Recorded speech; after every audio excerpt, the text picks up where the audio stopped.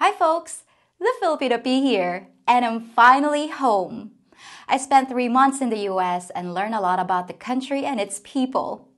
Since many of you guys are planning to bring your Filipina partner to America, you might be wondering how she'll like living in the West. Will she be overwhelmed by culture shock? Will she appreciate the food and modern conveniences? Or will she end up wanting to go home? In other words, which is the better place to settle? In the US or in the Philippines?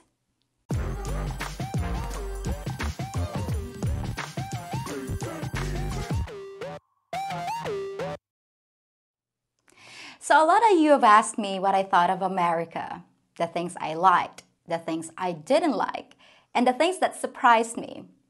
Now, I know I'm not your average Filipina, but my reactions will be pretty much the same as any Filipina that's seeing the US for the first time. Now, I'm not gonna deal with the whole don't bring your Filipina back to the West thing. I've already done 2 videos on it and expressed my opinion that depending on the woman, it can be a risky proposition. But for this video, I'm gonna assume you've already weighed your options and decided that living in the West is at least a possibility. Hopefully, your Filipino partner can benefit from watching this video so she knows what lies ahead.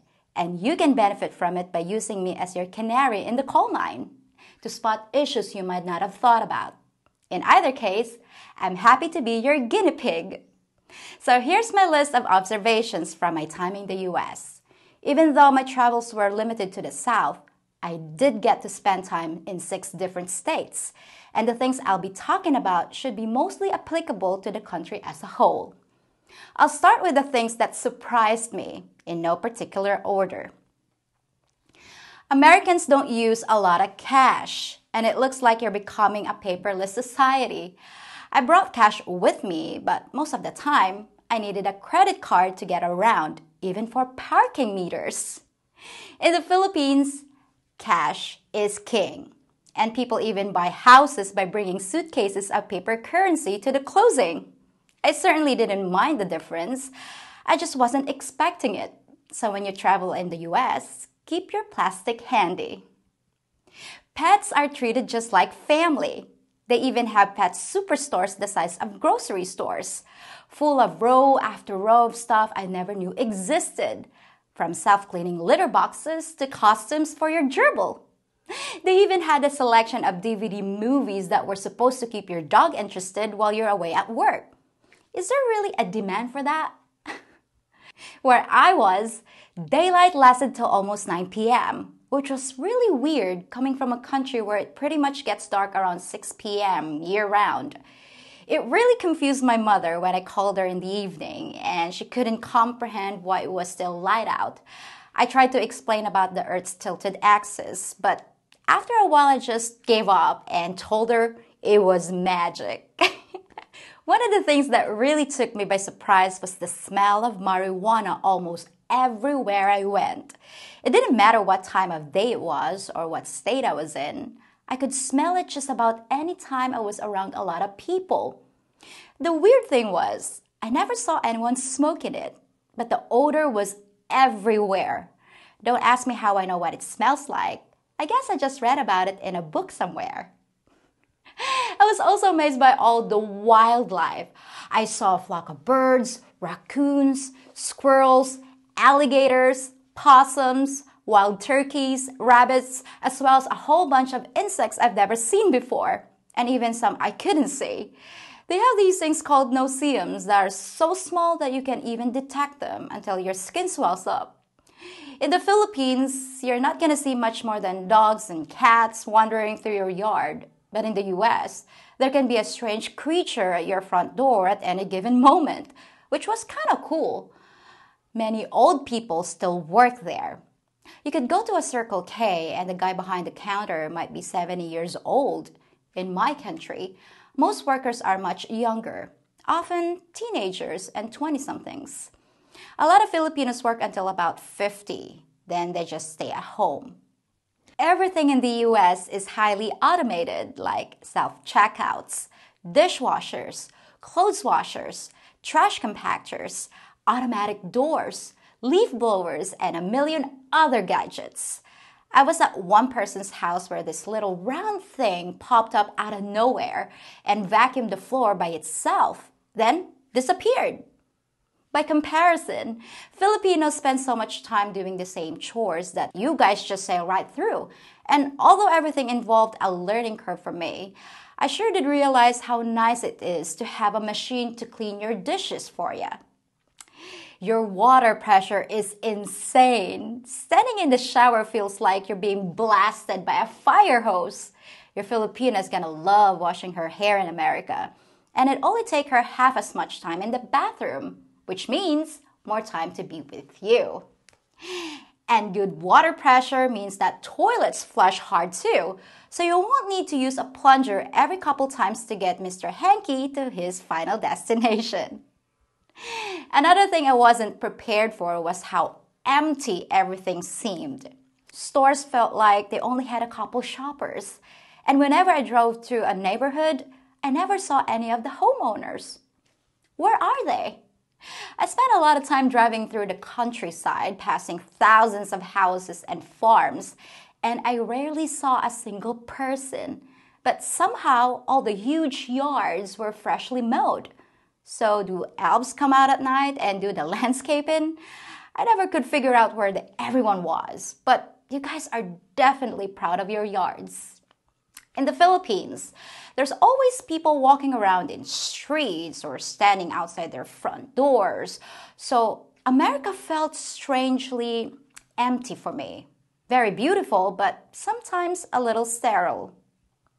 At the same time, though, Americans are incredibly friendly, and they'll start conversations with you at a drop of a hat. And I wasn't used to that.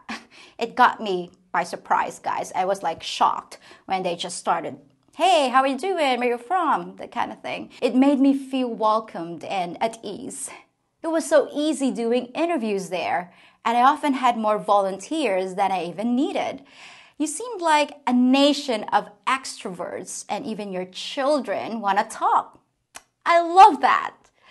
I was so surprised that no one asked me where I was from. And I think most of them assumed I was American, which just goes to show what a melting pot you are. So I usually didn't feel like I stuck out at all. I did notice a lot of Mexicans almost everywhere I went. And they would sometimes start speaking to me in Spanish. So maybe they thought I was one of them. But do I really look like a Mexican lady? No habla español. That's always my response to them.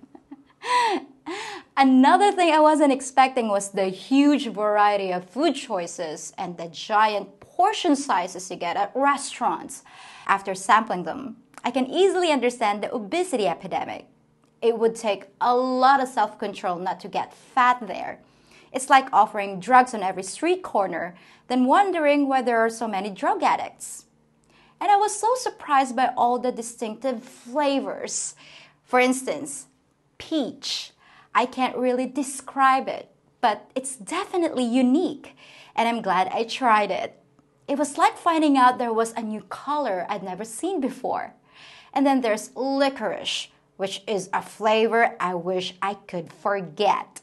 That was horrible. So now I'll tell you all the things I particularly liked, and I bet your Filipina's gonna like them too. Most places are so clean there. I hardly saw any trash by the road, at least by Filipino standards. And most things are in good working order. Anyone that uses ATMs in the Philippines knows what I'm talking about. Half the time, they're broken. You can actually drink the water from the tap, and there's usually hot water in every sink, even in the kitchen and all the bathrooms.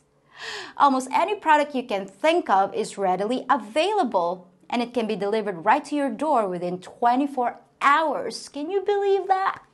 The entire time I was there, I never once heard the phrase, "not available." The electricity stays on, and even though I went through a typhoon there, I never lost power. Same thing with the internet, which was fast and cheap. Here, I'm paying about $60 a month. There, it's about $20, and it's fast as la Puma, lightning fast, and I love it. All these conveniences make your life fast and efficient. And so are the people themselves. If an American tells you they'll meet you at 1 o'clock, they'll show up about 12:45. I really like that because it keeps things flowing smoothly. At least you can schedule your day. But the thing I like the best is the way you're treated as a customer. In America, they say the customer is always right, which is the total opposite of how you're treated in the Philippines. If you call a company in the US, whether it's a bank, an internet provider, or even a department store, they almost always answer the phone by the third ring, and they'll actually try to help you with whatever you need. Businesses all have ample parking. They don't make you check your bags when you enter. The checkouts are super fast, and they don't follow you around like you're a thief or double check your receipts before you're allowed to leave. Well, some Walmarts I've been to, they check, but not all the time. They make it obvious that you're important to them instead of being some kind of nuisance. And the difference in the shopping experience between the US and the Philippines is absolutely huge. But now, the things I didn't like. The first thing is the price of certain things. If you're renting a home or an apartment in the US, be prepared to pay up to 4 or 5 times as much for a comparable place in the Philippines. I was lucky enough to find a great deal on an unfurnished apartment in Florida. But I researched a lot of prices while I was there, and let me tell you, they ain't cheap. Same thing with rental cars and hotels. I don't know if the prices just recently went up, but you can easily pay over $200 a night for a mediocre room at a 3-star hotel. That's just way too much. A lot of stuff is cheaper in America, but a lot of other stuff is insanely high. And I think I figured out a general rule. Products are less expensive there, but services are much pricier. I suppose that's because their wages are so much higher than ours. But anything that involves a person, like a plumber, a cab driver, or a gardener, is gonna charge so much that you'll wish you could just do it yourself. So if you're buying a TV, then America's the place to buy it. But if you're wanting to get your hair cut, you might want to buy your Filipina a good pair of scissors and ask her to become your personal barber. You'll also find a bunch of sneaky little fees in the US that can really add up, like $20 to park your car or $6 to rent a baggage cart for a few minutes. The Philippines has even more fees, but they're usually so small that you don't really feel them. There's also a constant pressure to tip everyone. Now, I certainly don't mind tipping people for good service, and many of them survive on gratuities. But everywhere you look, there's a suggested amount to add to your bill, even at fast food restaurants. I'm sorry, but I really don't feel like I should have to tip someone for stuffing a burger into a bag and handing it to me. It just seems like the tipping culture over there is getting a little out of hand. And now let me cover some of the things that might confuse your Filipina. The first involves etiquette, which is often very different from Filipino traditions. I was invited to eat with an American family, which was very cool, and I wanted to make a good impression. As soon as I got there, they brought out a platter that had a bowl of grapes, some crackers and cheese, and a little thing of toothpicks. I know they don't eat with their hands like we do, so I wasn't sure what I was supposed to do. Were the toothpicks there to spear the grapes with? Or was I supposed to use them on my teeth after I finished eating? Was I supposed to put the cheese on the crackers with my hands or use toothpicks to poke the slices with? No one was touching the appetizers for quite a while, and I started to wonder if they were waiting for me to go first. And finally, someone else reached into the bowl and grabbed a grape with their hands and then put some cheese on the cracker. So I followed their example. I never did figure out what the toothpicks were for. You guys know what they are for? Please comment down below. So my advice is that if you find yourself in a situation you're not familiar with, just wait till someone else goes first. Now I'm sure that all families are different, but it looks like it's okay to eat with your hands. Sometimes. And when you use the CR, which they usually call a bathroom, don't expect to find a bidet. They don't do the tabo thing. You're gonna see a roll of toilet paper instead. And you definitely won't see a bucket or a dipper. This is one case where they're definitely not a paperless society. Now, I prefer a bidet if I have a choice, but just be prepared to make the change if you move to America. Speaking of bodily functions, please be warned that you cannot pee in public like you can in the Philippines. Unless you're deep in the woods. It's a serious faux pas to relieve yourself outdoors, and it's actually considered a crime. You'll find that the US is much more strict about some things and much more lenient about others. So you just have to remember that when in Rome, do as the Romans do. Or in this case, do as the Romans do. So how would your Filipina partner like living in the US? Well, I got a chance to talk to several women who made the jump, and most of them said they loved it. The one woman who preferred the Philippines was a young woman who said she missed her family, which is understandable. And what was my overall takeaway from my time in the States? Well, I've mentioned how genuinely nice everyone was, and I can't emphasize it enough. There was not one single time that anyone was rude or made me feel unwelcome. And I'd like to share a little anecdote that pretty much summarizes the attitude of the people I ran across. It's meaningless by itself, but it meant a lot to me. After I checked in at my hotel in Savannah, I was walking down a long corridor that led to the elevator up to my room. There was a woman way in front of me who was already at the end of the hall, and I saw her turn the corner and heard the ding of the elevator as it arrived. I knew I wouldn't make it in time, so I slowed my pace. I was super tired after a day of driving, and I just wanted to collapse in my room. After almost another minute, I finally turned the corner at the end of the hall, and there was the same lady, patiently holding the door. I thanked her profusely, and I just had to ask why she waited that long for me, a total stranger. "Because I knew you'd be here eventually," was all she said, with a smile on her face. That's a perfect example of the attitude I got from almost every American I encountered. They didn't want anything from me. They were just good people who really seemed to care. Now you might say not everyone's like that, and I'm sure they're not. But at least in the South, all I saw was smiling faces and offers of help. And as far as comments I've heard about racism in your country, well, I can only describe my own experience, but I can tell you that I never felt looked down on or discriminated against in any way. Not once in my entire 3 months there. So I have no clue what people are talking about, at least as a nation. Well, that was my experience in the United States, but there's still one lingering question that I promised to answer. Will living in America make you fat? Stay tuned for a clip I shot 4 days ago, right before I got on the plane to come home. It's my final weigh-in, and I think it'll be illuminating. And while you're watching, I hope you realize how uncomfortable it is to weigh yourself in front of thousands of people. But my goal has always been to tell it like it is.